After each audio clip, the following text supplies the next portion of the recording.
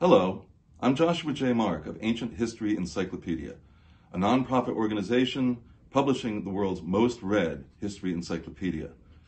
Our mission is to engage people with cultural heritage and also to improve history education worldwide.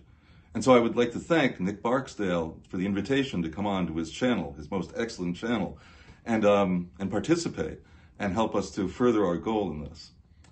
The episode that you're about to see is a narration of my article, The First Labor Strike in History, an event which took place between 1159 and 1156 BCE during the reign of Ramses III.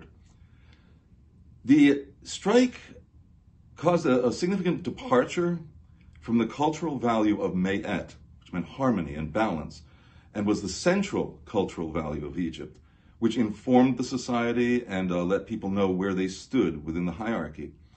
And so the strike is usually interpreted as a uniquely Egyptian phenomenon, but it can be seen within the larger context of the period known as the Bronze Age collapse, circa 1250 to circa 1150 BCE, when the Mediterranean civilizations fell into turmoil, and many of them, such as the Hittites, collapsed completely and disappeared. Now, in this article that you're about to hear, I do not address the Bronze Age collapse specifically, because that was simply not the nature of the article, that was not the focus. But I would encourage viewers to interpret the labor strike within the larger context of the kind of turmoil that was going on between circa 1250 and circa 1150 BCE during the Bronze Age collapse. So I hope that you like the article. If you do, I would encourage you to visit Ancient History Encyclopedia at www.ancient.eu.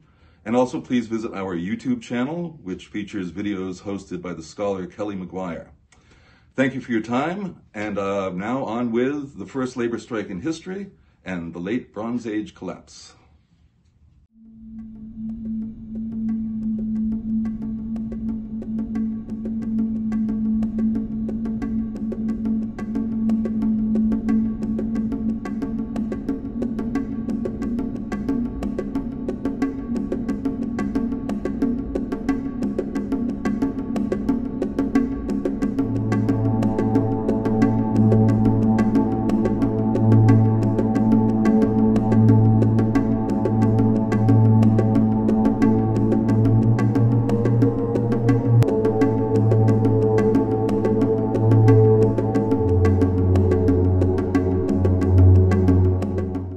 The first labor strike in history and the Bronze Age collapse.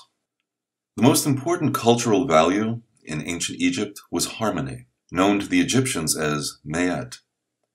Mayet was the concept of universal, communal, and personal balance, which allowed for the world to function as it should according to the will of the gods. Throughout most of Egypt's history, this belief served the culture well. The king's primary duty was to uphold Mayet and maintain balance between the people and their gods. In doing so, he needed to make sure that all of those below him were well cared for, that the borders were secure, and that rites and rituals were performed according to the accepted tradition. All of these considerations provided for the good of the people and the land, as the king's mandate meant that everyone had a job and knew their place in the hierarchy of society. At certain times, however, the king found it difficult to maintain this harmony due to the press of circumstance and a lack of resources. This situation is clearly apparent toward the end of each of the three periods known as kingdoms, and sometimes during, but an especially interesting incident during the New Kingdom, circa 1570 to circa 1069 BCE, stands out because it occurred before the actual decline of New Kingdom power, and, according to some scholars, marks the beginning of the end. This was the first labor strike in recorded history. Background. Ramses III, reigned 1186 to 1155 BCE, is considered the last good pharaoh of the New Kingdom. He defended Egypt's borders, navigated the uncertainty of changing relations with foreign powers, and had the temples and monuments of the country restored and refurbished. He wanted to be remembered in the same way that Ramses II, reigned 1279 to 1213 BCE, had been, as a great king and father to his people. And early in his reign, he succeeded in this. Egypt was not the supreme power it had been under Ramses II, however, and the country Ramses III ruled over had suffered a loss in status with attendant diminishing resources from tribute and trade. In 1178 BCE, the confederation known as the Sea Peoples mounted a massive invasion of Egypt, which further strained the country's resources. The Sea Peoples had tried to conquer Egypt twice before, during the reigns of Ramses II and his immediate successor, Merenptah, reigned 1213 to 1203 BCE. Both of these kings had successfully defeated them, but the army advancing on Ramses III was much larger, and his resources fewer. Still, he mounted a strong defense of the country, fortifying strongholds along the borders and throughout the interior, and launching his navy against the invading ships. He initiated a nationwide conscription from every district in the land to build up the military, and conferred with his generals on the best way to defeat the enemy at sea, by drawing them close enough to shore at the mouth of the Nile so they would be within range of Egyptian archers, but keeping them far enough away to prevent a landing. His plan worked, and the Sea Peoples were defeated in the sea battle, many of them slaughtered under the hail of arrows from the shore, or drowned when their ships were capsized. But the Egyptian losses in the land engagement seem to have been quite high.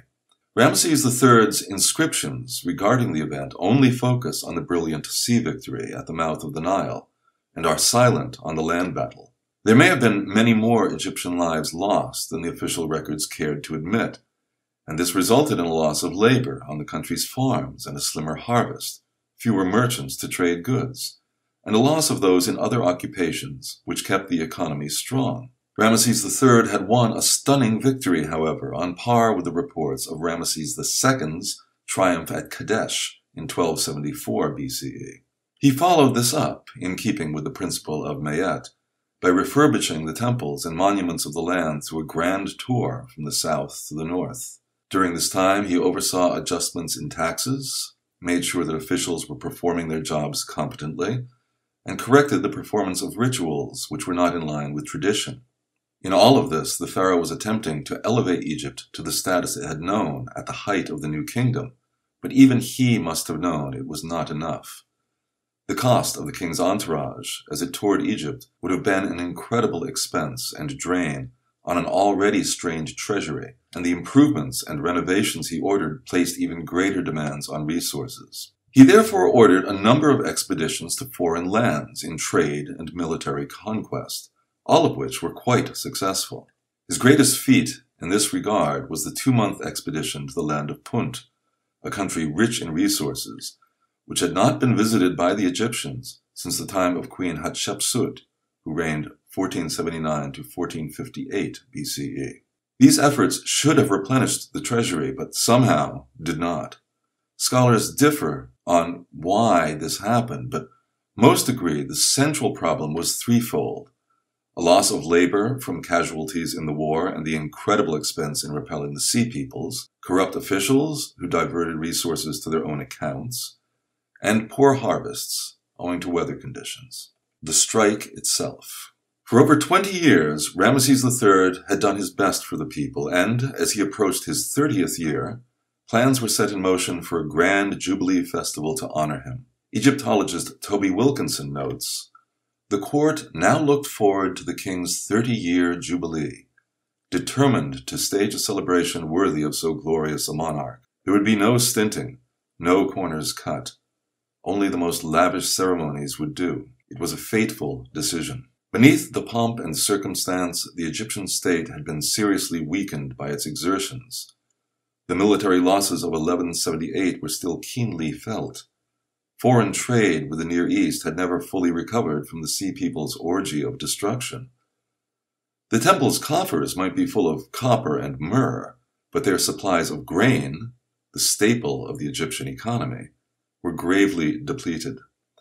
Against such a background, the Jubilee preparations would prove a serious drain on resources. Page 334. The troubles began in 1159 BCE, 3 years before the festival, when the monthly wages of the tomb builders and artisans at Set Mayet, the place of truth, better known as Deir el-Medina, arrived almost a month late. The scribe, Eminacht, who also seems to have served as a kind of shop steward, negotiated with the local officials for the distribution of grain to the workers, but this was only a temporary solution to an immediate problem. The underlying cause of the failure in payment was never addressed. Instead of looking into what had gone wrong and trying to prevent it from happening again, officials dedicated themselves to preparation for the grand festival. The payment to the workers at Deir el-Medina was again late, and then again late, until, as Wilkinson writes, the system of paying the necropolis workers broke down altogether, prompting the earliest recorded strikes in history, page 335. The workers had waited for 18 days beyond their payday and refused to wait any longer. They laid down their tools and marched toward the city, shouting, "We are hungry!" They first demonstrated at Ramses III's mortuary temple and then staged a sit-in near the temple of Thutmose III. The local officials had no idea how to deal with the situation. Nothing like this had ever happened in the history of the country. Mayet applied to everyone, from the king to the peasant, and everyone was expected to recognize his or her place in the scheme of the universe and act accordingly. Workers rising up and demanding their pay was quite simply an impossibility, because it violated the principle of Mayet. With no understanding of how to deal with the problem, officials ordered pastries delivered to the striking workers, and hoped they would be satisfied and go home. The pastries were not enough, however, and the next day the men took over the southern gate of the Ramesseum, the central storehouse of grain in Thebes. Some broke into the inner rooms demanding their pay, and the temple officials called for the chief of police, a man named Montemes. Montemes told the strikers to leave the temple and return to their work, but they refused. Helpless, Montemes withdrew and left the problem for the officials to resolve. The back pay was finally handed over after negotiations between the priest officials and the strikers, but no sooner had the men returned to their village than they discovered their next payment would not be coming. Again the workers went on strike, this time taking over and blocking all access to the Valley of the Kings. The significance of this act was that no priests or family members of the deceased were able to enter with food and drink offerings for the dead, and this was considered a serious offense to the memory of those who had passed on to the afterlife. When officials appeared with armed guards and threatened to remove the men by force, a striker responded that he would damage the royal tombs before they could move against him, and so the two sides were stalemated. By this time, the men were no longer simply striking over the late payments, but what they saw as a serious breach of Mayet. The king was supposed to take care of his people, and that meant making sure that officials who oversaw payments did so correctly and in a timely manner. It was now going on 3 years since the strikes first started, and the situation had not changed. The workers would not receive their pay. They would then go on strike. The officials would find the means to pay them, and the same scenario would be repeated again the next month. The tomb workers and artisans claimed the injustice of the highest order was being perpetrated, and they wanted that situation addressed. The local government, however, still had no understanding of how to handle the problem. It was their responsibility to maintain order, and especially with the Jubilee coming up, keep the peace and uphold the dignity of Pharaoh. They could not send official word to the capital that the workers of Thebes refused to do their jobs, or they could possibly face execution for failing to do their duty. And so they did nothing.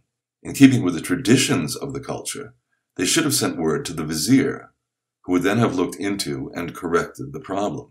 The vizier did, in fact, come to Thebes at about this time in order to collect statues for the Jubilee celebration, but there is no indication he was told anything about the striking workers. The Jubilee in 1156 BCE was a great success, and, as at all festivals, the participants forgot about their daily troubles with dancing and drink. The problem did not go away, however, and the workers continued their strikes and their struggle for fair payment in the following months. At last, some sort of resolution seems to have been reached, whereby officials were able to make payments to the workers on time. The dynamic of the relationship between temple officials and workers had changed, as had the practical application of the concept of Mayet, and these would never really revert to their former understandings again. Mayet was the responsibility of the pharaoh to oversee and maintain, not the workers. And yet the men of Deir el-Medina had taken it upon themselves to correct what they saw as a breach in the policies, which helped to maintain essential harmony and balance. The common people had been forced to assume the responsibilities of the king. Significance. The strikes of the tomb workers and artisans were especially influential because these men were among the highest paid and most respected in the country. If they could be treated this poorly, the reasoning went, then others should expect even worse. The influence of the strikes was also so great because these workers had the most to lose, were all very aware of the principle of Mayet and their duty to it, and yet chose to stand up against a governmental practice which they felt was unjust. What began as a complaint over late wages turned into an action protesting corruption and injustice.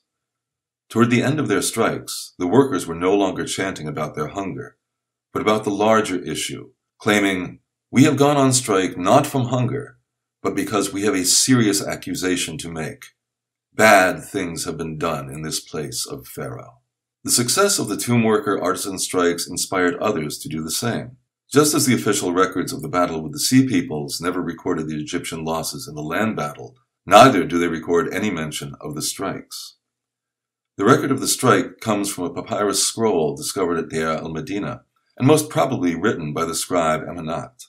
The precedent of workers walking away from their jobs was set by these events, and although there are no extant official reports of other similar events, workers now understood they had more power than previously thought. Strikes are mentioned in the latter part of the New Kingdom and late period, and there is no doubt the practice began with the workers at Deir el-Medina in the time of Ramses III.